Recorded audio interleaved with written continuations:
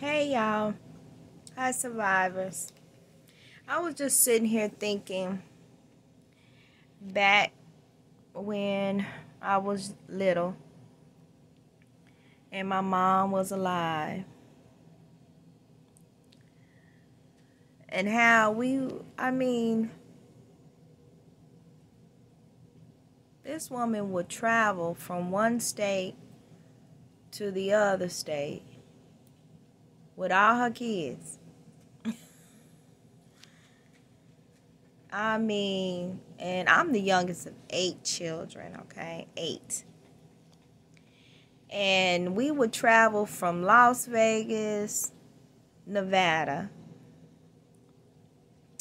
to Tulsa, Oklahoma, to go see my grandmother, who had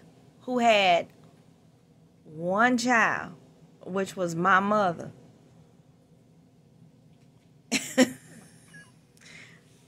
And I just would always wonder how my grandmother did it, because we would sit at the table and say, would you pass the bread, please? Would you pass the ketchup, please? May I, please, and thank you. And yes, ma'am. We didn't run in the house. And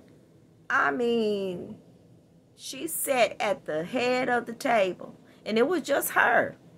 No, my grandfather was there. My grandpa was there. So, but he would be working, or he would be out in the field. He would be doing stuff in the yard, And he would eat, but he ate where he wanted to. And but all of us would be sitting at the table. I just think about how the kids are today and how it was back then. It's like these kids of today have no respect. They have no respect. They don't even use the magic words, may I please and thank you, to get things done. They don't use that. And I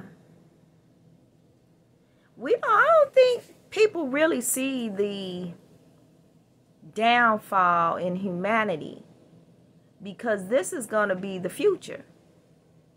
Who do you think the leaders are now? They used to be children, and when they were children, they were taught to be leaders, and then they grew and became leaders. But nowadays, you got kids killing parents, and parents don't have no control over their children.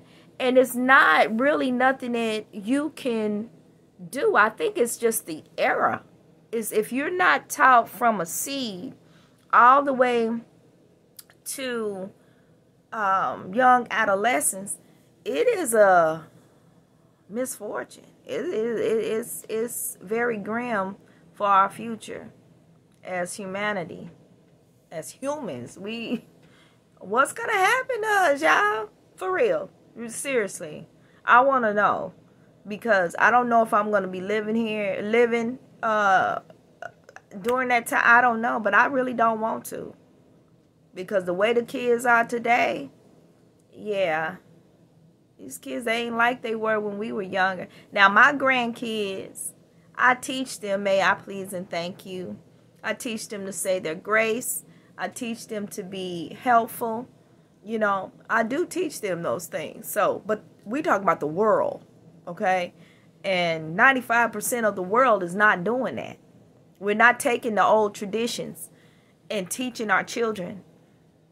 We're not thinking about the future with our children.